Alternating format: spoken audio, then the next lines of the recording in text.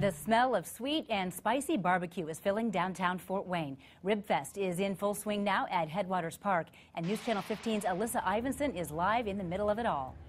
Well, all the big heavy hitters from across the country are here again this year, and several local vendors are here as well, including a new one this year, Bruno's Barbecue out of Columbia City.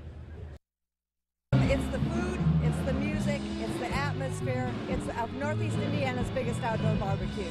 Ribfest has rolled back into downtown Fort Wayne, and the fun and food are just getting started. Around 40,000 people come every year and feast on more than 25 tons of barbecue. Hi guys, welcome to Ribfest. New to Rib Row this year, Bruno's Barbecue. I like the process of the barbecue. It's a process, it's not the sauce. Bruce Lemke's been trying to get into Ribfest for years. He finally got the call. A smaller banner than some of his neighbors, perhaps, but he's not intimidated. We can compete with the big boys. For the small restaurant out of Columbia City, the secret to the meat is all in the cooking process.